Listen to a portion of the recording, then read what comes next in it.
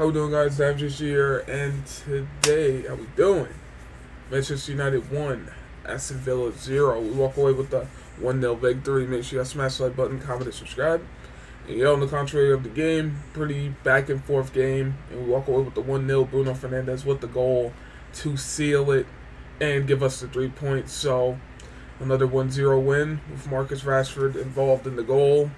It's not even an assist because Martinez saved it and it just parried back to Bruno. So, I mean, it's just one of those games that's super comfortable.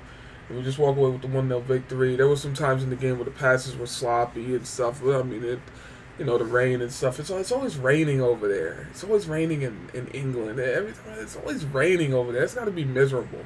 And it's never sunny over there. I think maybe every blue moon is sunny. It's always raining over there. That would get irritating real fast. But yeah, the game itself, I mean, it's just some of the passes were not good today.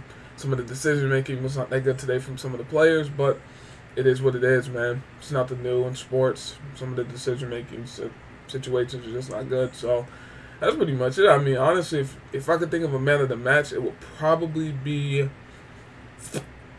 I'll say Casemiro. He played very well today. Very, very well in that CDM position once again. Very good footballer, very good player. And he did his thing today. Just did what he needed to do. And we walk away with the victory. In terms of Aston Villa, really didn't have any bite going forward. Nothing really to trouble us. It was pretty simple from like minute 30 onwards. They really didn't have any punch. They didn't really have too many shots. I mean, the Victor Lindelof clearance off the line, that was really their only dangerous spell. Like maybe like 5 minutes was their only little dangerous, encounter in the game. But other than that, honestly, it was super, super comfortable. So, yeah, that's pretty much it. I mean, just one of those 1-0 drag-out games, very methodical, very slow games.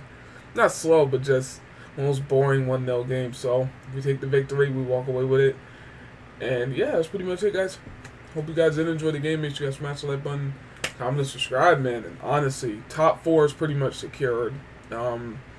I think we're good. I think we're 9 points ahead of Tottenham now, so it's going to be really, I don't know who's below us. Is it Newcastle?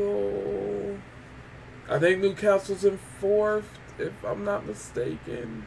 I want to say Newcastle, and we're in 3rd right now, so it'll be Newcastle and Tottenham fighting it out, and I think Newcastle will get top 4.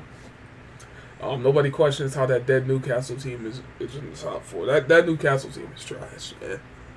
I mean, there's not like that's a championship team. That team is trash, but yet you got Isaac doing step overs past 3 and 4 players, man. Like, I don't believe that, but it is what it is, man. So, yeah, we take the 3 points, we walk away, and top 4 is pretty much done.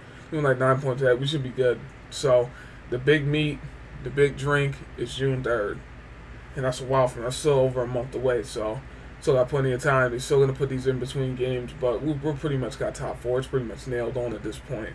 Not mathematically, but it's pretty much done. And unless we just like start losing like game after game, like if we lose like 3 games in a row and Tottenham win 3 games in a row, which is still possible, then it's pretty much over. So yeah, guys, smash that button, comment, and subscribe. See you with DimezHD, guys, and I'm out. Peace.